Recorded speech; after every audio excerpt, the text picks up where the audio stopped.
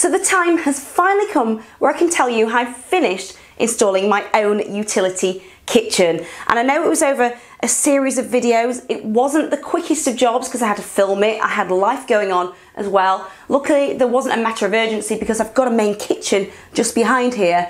But I'm really proud of what I've achieved because this time last year, I never thought I would have been able to do it. So it really is amazing what you can achieve when you push your limits. You look on YouTube for tips and tricks, and this isn't unachievable at all. So yeah, if you want to see how I finished it off, then keep on watching. But if you like these videos, don't forget to subscribe as well if you want to see more. So the first thing I had to work on was covering this boarded up area, but I'd already cut some strips of wood with my circular saw to fit either side, and notice I left it a few mils shy so I could add some filler after.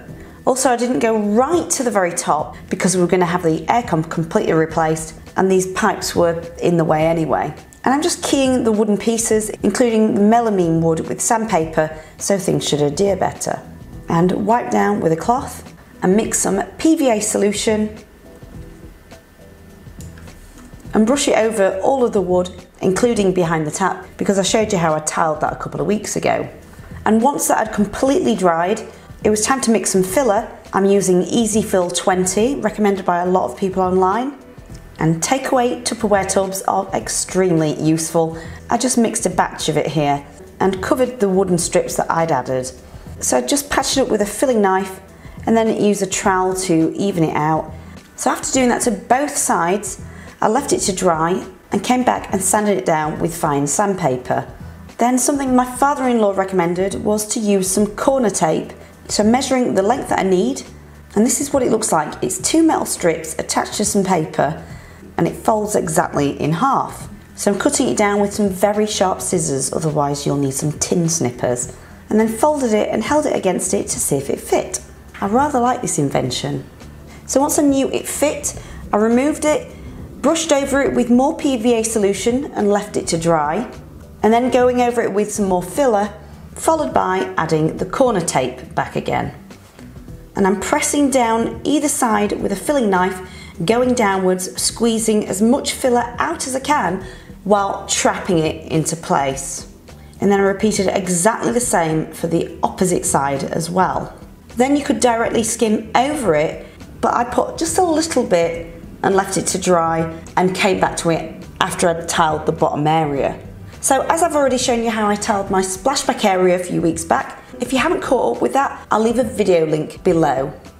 Right, so now we're on to having the aircon completely changed.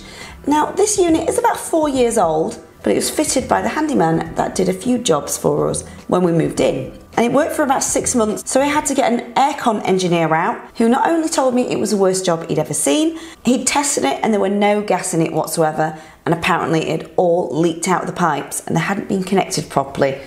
So we decided to hire Mark from Ambassador Air. Thank you for everyone's recommendations on Facebook, by the way. It turns out that someone that I knew on YouTube had a brother who was an aircon engineer, and I've been ringing around for the last 2 years trying to find someone who would come to look at it. And aircon engineers are few and far between. I know some people will probably say, why couldn't you have done this yourself?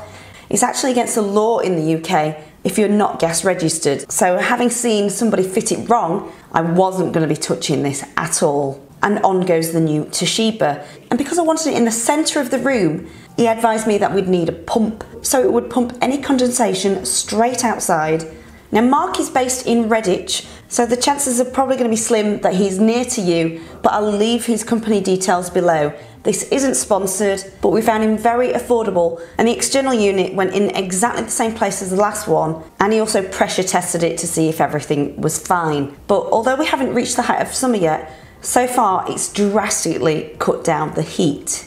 And with the pipes going all along the top of the window in some conduit, I hadn't actually finished the wall behind it myself until I knew what was left over and needed touching up. So I'm extremely happy that I can use this room again. So he tidies up after himself.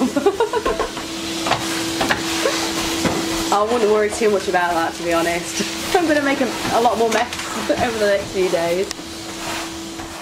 And now I'm on to a new day, and something that was bugging me was seeing raw tiles underneath the lip of this windowsill because the windowsill was too shallow.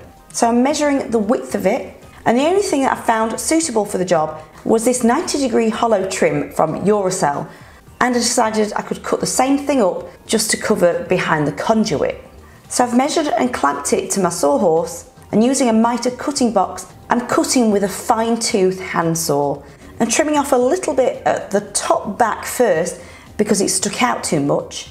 And for the lip, I'm using a speed square and drawing along some masking tape. And because it's hollow, I wanted to go over it with silicone before I put it in place and smoothed over it with a credit card. But although I didn't get it on film, I also did the sides as well. And after cutting the trim for the top piece, I pushed it up ever so slightly to use some grab adhesive.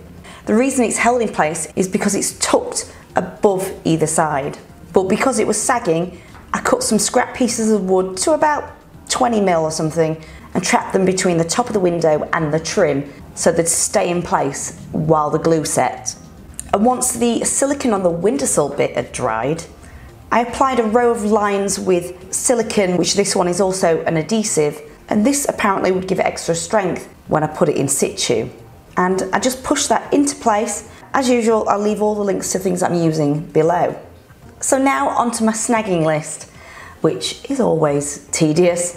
And you might notice the walls are white now because I asked my husband to paint everything so I could see if any flaws were visible. I found this a much quicker method than just diving in and filling everything that you see. So I'm brushing over it with more PVA solution, left it to dry, but this time I'm going over it with some Wix instant skim in a tub that I had a couple of years ago. Thankfully, it hadn't gone off. And I'd apply it, go over it with a vinyl smoother.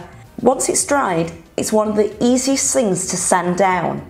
And any slight dips or anything, you could always fill the imperfections the next day because there's a lot less by then.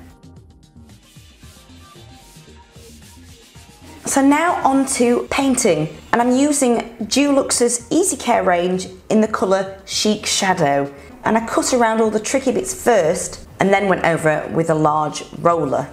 Oh, and it's bliss painting directly underneath an aircon unit. And once everything had dried, it was time to do all the finishing bits like the silicone and the cork. So you know my favourite trick, I'm going over with white silicone, spraying it with some washing up liquid solution and removing the excess with a credit card. Nice and simple. And I found some Manhattan Grey from Screwfix, and that was perfect for this silver grey trim and the Chic Shadow paint. And then repeated that for the opposite side, and that made sure my tile splashback area was completely waterproof.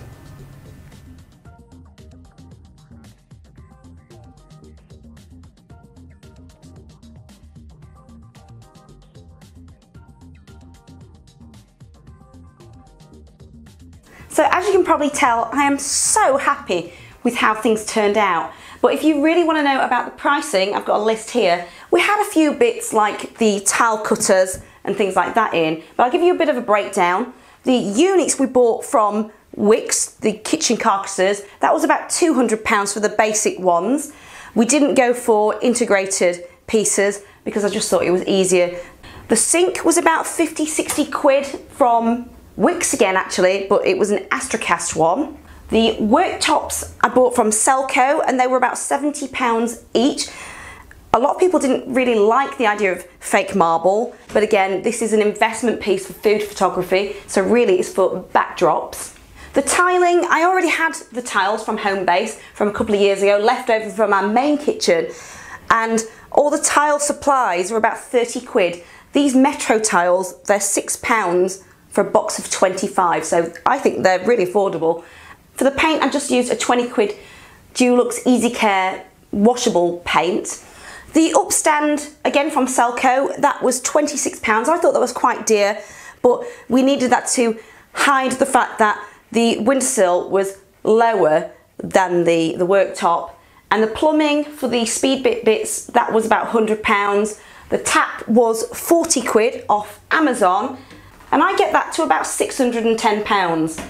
So that's just to give you an idea of what it would cost you. And generally I've just tried to go for something that's affordable but ticks all of my boxes. So yeah, anyway, if you like this video, don't forget to give it a thumbs up and subscribe, because hopefully in the next few weeks I really need to sort out a recycling station because it's a mess behind the camera right now. And over maybe next week I'm hoping to build a radiator cover and start working in the living room. I want a filing cabinet because I've got my office station here and that's just a mess. Anyway, I'll see you hopefully next week. Thanks for watching. Bye.